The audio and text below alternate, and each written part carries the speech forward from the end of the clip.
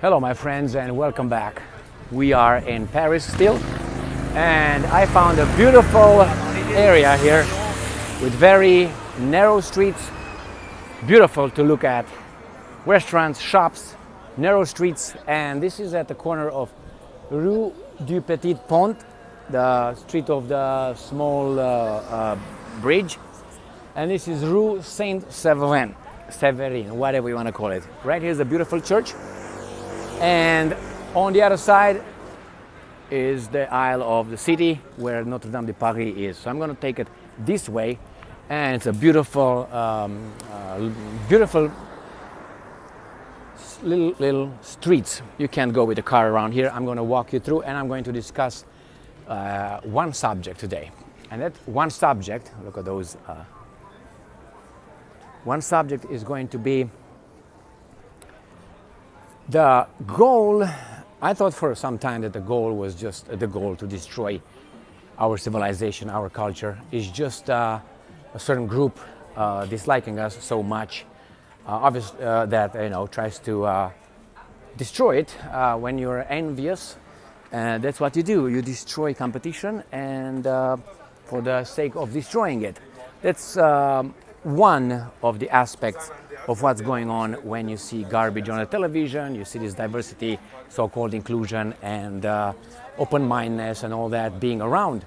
That's one aspect. It's not only one avenue. Another one, which is I think the main one at this point, is the one that is about control. Who's in charge, and the way you control people in general, not necessarily one kind of people, but people in general, is by having them descend to a retardation level through an education that you tell them is fantastic when actually is garbage, and they will really believe that that education they get is important and it's really of value. So that is pretending that the new education, the one with diversity, inclusion, equity, diversity is our strength. If you're not open-minded, if you don't agree with any perversity they push on you, you're not an open-minded, you're not a sophisticated individual. So this is how things are. And how you do that?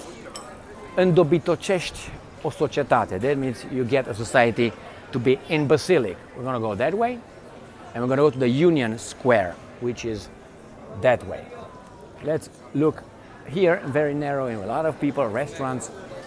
So in order to control a society, regardless if society is French, American, Romanian, Hungarian, you have to make sure that society is low IQ. Therefore, and make them be, to a certain extent, feel happy with what they have. And it seems like that's the way we go. Allow them to drink, allow them to take drugs, allow them to do all that, and you keep them in a state of not consciousness, let's put it this way. The goal is, unfortunately, that a group of people who are overrepresented in the positions of power, besides the fact that they hate our culture and our civilization, they will take over us little by little with their financial system, which makes us nowadays all dependent on. So it's not about only, let's say the French hate the Germans, or let's say the Hungarians hate the Romanians and vice versa. No, it's not that. It's not about this kind of groups. It's about a foreign group, not a European group, in charge of all this. And not only, it's basically, I have to agree with Karl Marx, the Jewish son of a rabbi. That's reality. And he, it's a class warfare. The problem is we don't have the weapons, or they try to disarm us of our weapons, which is the ability not only to think, the ability to have a certain kind of understanding of the situation. And they brainwash us in believing that things that actually work against us are in our advantage, which they're not. But it's not hard to do it if you have a lot of traitors who cooperate, and then after a while, you know, with generations, even people that were not traitors, that they will really believe that what is fed to them, it's really of value. Therefore, they will participate willingly. What's up, buddy? They will participate willingly, believing that all this garbage they were fed by the, how do you call it, Frankfurt School, for instance, is of value. And in the 1960s in France, obviously, and then they moved to the United States of America because the guy with the mustache was a bad dude, obviously. So you can see who's who and what's what. So remember, it's about being in charge, regardless who you are, regardless. And how do you do that? In the meantime, you destroy the fabric of a society. You make certain things as a value that actually are not beneficial to a society. Diversity is not beneficial to a society, not at all. I'm going to give you a very, very, very easy example. Have, I don't know, about 10 workers. What's going on here? 10 workers, I thought there were not cars around. 10 workers work on building a house, but none of them speak. Hai pula mea, tem pula mea, Brazil.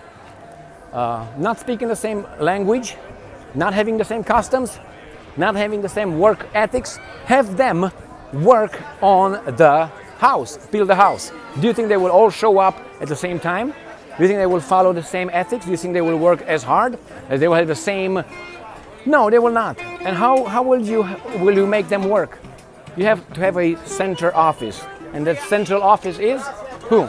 Who's that center office? So then you have the diversity. Actually, they have to somehow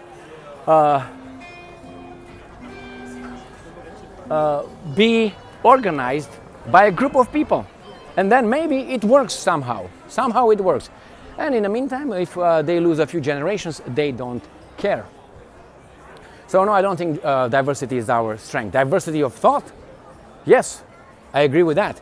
But I don't think that the racial diversity is necessary in a society for the society to succeed, especially when they foment hatred among groups. Why? So they can control us. Remember, these kind of things are taught in our schools to our children. Our children will grow into becoming adults. When they become adults, they will get, you know, positions of power, some of them, and they will push the same things that they were fed since childhood into believing that those are values. Why would I want to be diverse? Diversity of what? Of cultures? Well, if you bring them all in one society, definitely you're going to have tensions. And not only because it's how do you call it? The police behind me. It's competition for resources. And if you are an organized group, as the guys who are in charge of us, then they will succeed. It's not only me saying that. You'll check into cultural anthropology and you're going to find out. And not only, as an example. The problem is they want us to have no, how should I put it, no anchor to our societies, to accept everybody else, and eventually we're going to have a mishmash. Eventually we're going to have a mishmash. They're going to call it culture. So from on the a pluribus unum, right, from many one, the same thing, from many is going to become one. Why do I want to become one? If I become one, that means I'm not going to be diverse anymore. I mean, once I, hey, what's up? So remember, if we change diversity into what? Bring everybody in, eventually they will form a society with a certain kind of culture. So again, from many you're going to create one culture. So where is the diversity? For instance, look at for instance at soccer or the Olympics. Now that we are in Paris, the Olympics. I don't want to see, I don't know, let's say Romanians being 50% of them, let's say, of Asian origin. That's not Romanians. They play for Romania, but they're not Romanians. I want to see the Romanian team playing the French team, not an African team. You know what I mean? You know what I mean. So when I want to see, how do you call it, competition, I want to see Romania playing against Hungary. Not like, for instance, Manchester United playing Aston Villa. Those are not English teams. Those are multi-something teams. They're not English teams. So when they play and they win, when Manchester United, let's say, wins, I don't know, Champions League. It's not an English team. It's a corporation, international corporation that owns that club and hires all kind of mercenaries from all the cultures. So that's not English team. That's not. And when you look at the, let's say, the best example, the French, Allez le bleu, all right, in French, those are, what are they? They are French.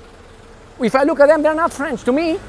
So why would I want to look at that one? Because with diversity, you're going to have the, let's say, the soccer team of Romania becoming a mishmash. You're going to have Hungarians, French, I don't know, Zimbabweans, Chinese, who knows, whatever. So that's not going to be the team of Romania. It's going to be, the name will be Romania, but the people will not be. So I'm not going to root for that. That's not going to be Romania. There's going to be some people playing for one country. Do you want that? I don't want that. Then why we full of these imbeciles all around, like they're in a hurry, something happens, nothing happens. But anyway, how do I know? I walk these streets many, many times and I saw these guys. Direct experience. They say, hey, you're not everywhere at the same time. It's true. I'm just irritated with this. Every day, night, they are going like they're in emergencies. Maybe they are, screw them. So I want to see tribes against tribes. That's the whole purpose.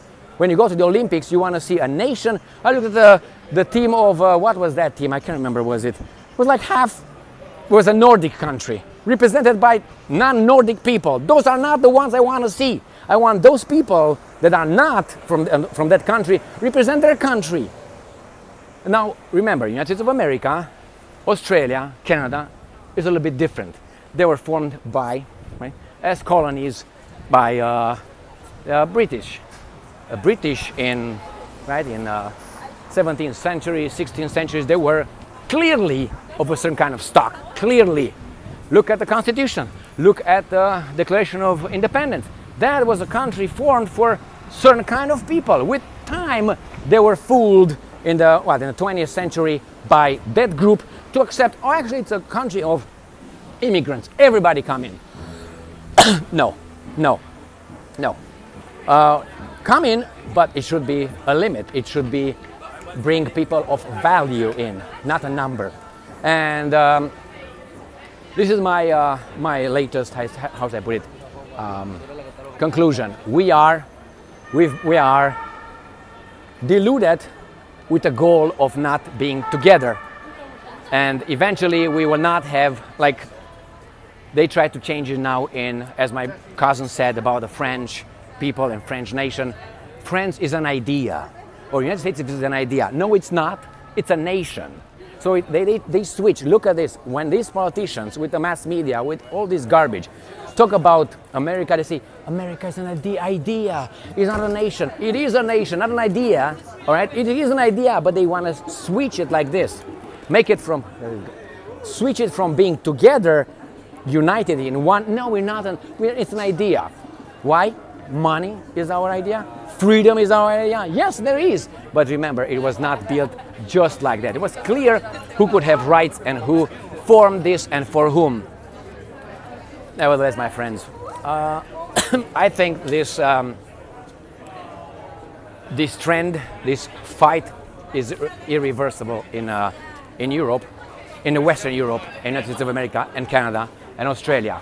The group succeeded in deluding us enough to have us not our flavor anymore, our culture. And you're gonna watch next to, I don't know, Germany being all French and the French being all Germans. I don't want to see that.